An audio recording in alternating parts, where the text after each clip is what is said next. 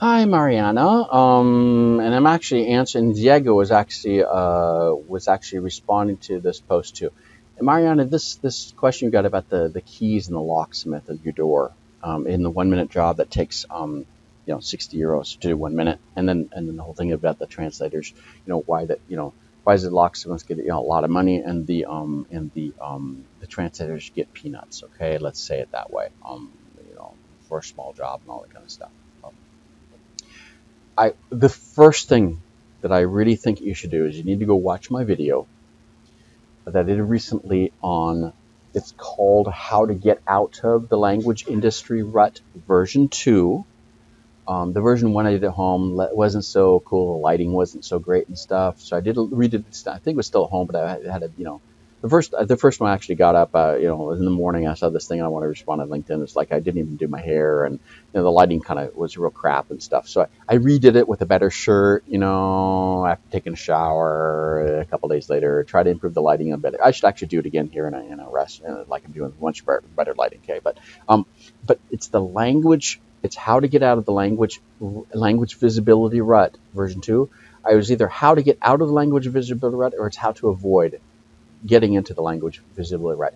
I've said it, even one of them, I think I had just both, because it's it's either preventative or corrective. Okay, and in there, I talk about what I want to do. I want to take that video and just slice up this section out of it too, and make another separate video, because this is really key here, and it's really important for this part here. I'll mention it here, and maybe I actually will. I'll probably redo this whole thing into another video, or I'll section off the other one. I'll see that. But I think this is really key to answer this question about the peanut price versus the locksmith, which is more than the locksmith. Okay. So that video talks about many other different trades that are servicing things, and usually all of them, whether they be doctors, car mechanics, plumbers, locksmiths. I didn't talk to locksmiths, but this is another example. Dentists, pharmacists, hairdressers, everybody.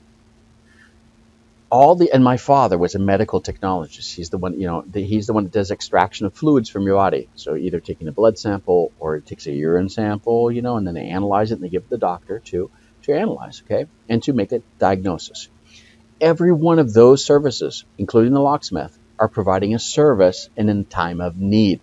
Okay, and a lawyer too. A lawyer, same example. Okay, and medical doctors and dentists and everybody, they're providing service for a problem.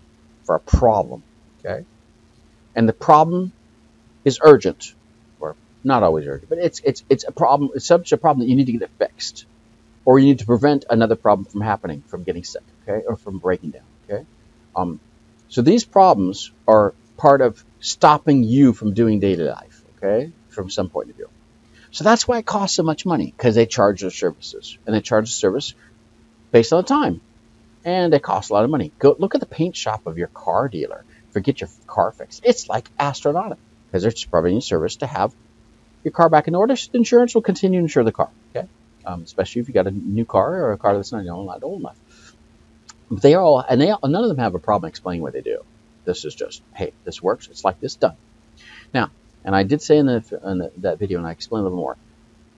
People in the translation industry, and I'm not going to deal with are bad at selling themselves. Just bad, okay? And there's a whole history of doing this. Just everybody's bad at selling the services stuff. Now, some are not bad. Some are really good at it. I've been really good. I've charged full price and stuff.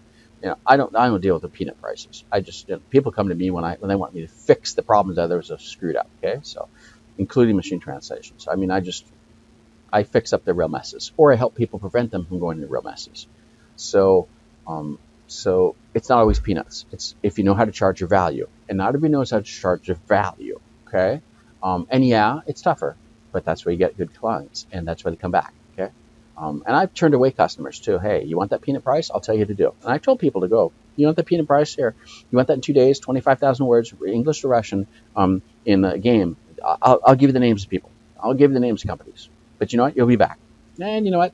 they did it the other way, and then it came back. So it's that way. And then they understood that you had to give more time. So, but this is reality. So go watch that video about that, because that's going to help explain a little bit more.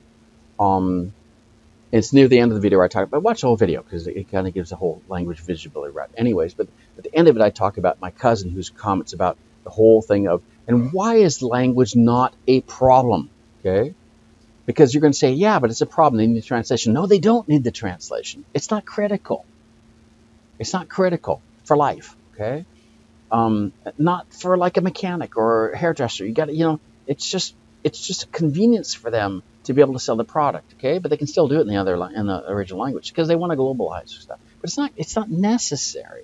It's not like they're going to die or stuff. Like all these other trades, these other things, all these other trades. It's like you can't function if you don't do these things, because if you can't drive your car, you can't get to work, okay? And if you can't unplug that toilet, And why do the people that collect your garbage, hey, in the United States, people that collect the garbage make more money than most people do, and they make great money because they're providing service you got to have.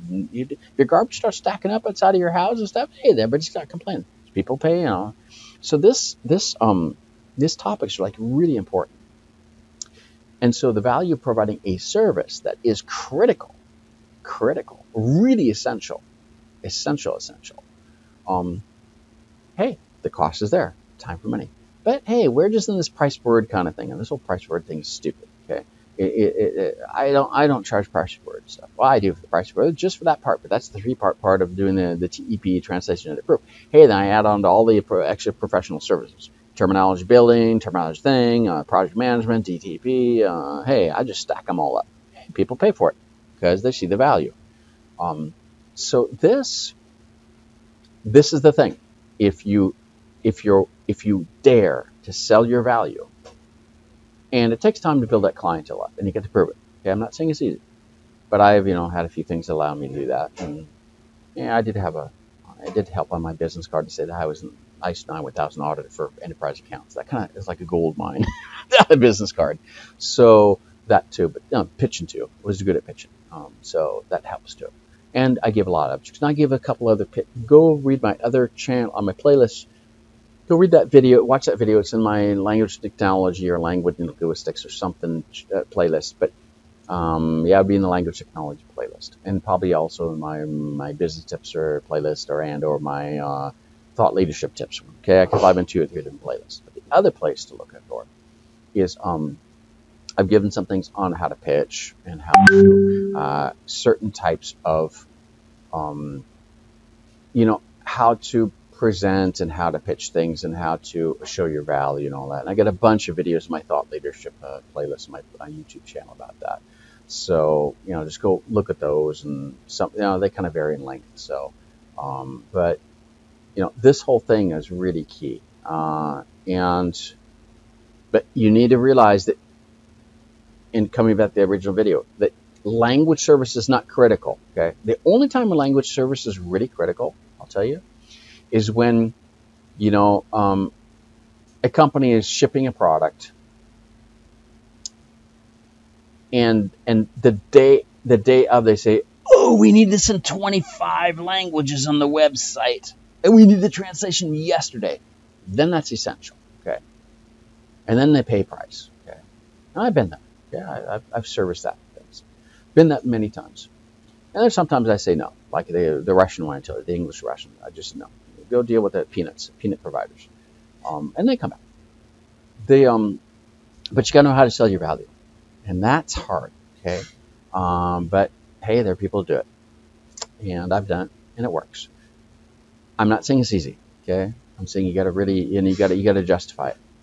But there are a lot of people in this whole thing, and this comes back to Diego's thing, is how many locksmiths are there versus how many translators there are on the market, in the local market and stuff. It's very true. You don't have many locksmiths. You don't have many plumbers. They're hard. Plumbers and like a house fixers and stuff and painters. They're just hard to get because they're busy all the time. Electricians. Hey, try to find an electrician. Hey, it's hard. They're so busy doing the quotes and stuff. And people who work on your oil heaters and your heating and system at home, it's hard to get them. They cost a lot. So all these trades, Actually, look at how they do it. Look how they do it, how they price it. And the translation industry knows how to do this. And I get a whole other thing on too on why we're bad at translation solution selling and stuff and all that. And I did another video about that too. And I try to give examples how this needs to be done. So, okay. So look at those, and I think it's true. The whole translation market. If you look at the overall industry of how many translators there are in the overall industry, back in 2000, I read reports from the New York Commission. There was an estimate of 300,000 translators in the world. Okay, now, and I read reports. I gathered from multiple resources, from multiple things, and we looked at it and stuff. So. But look at, and you could estimate the size of it. Just go on pros.com, look at the Translation Cafe, look at the number of users. That tells you how big that number is. And that's only a part of the industry, not everybody. So look at all that. But hey, it's a multiple of all these things. Take a look at those couple of videos and see. Okay? Have a good day.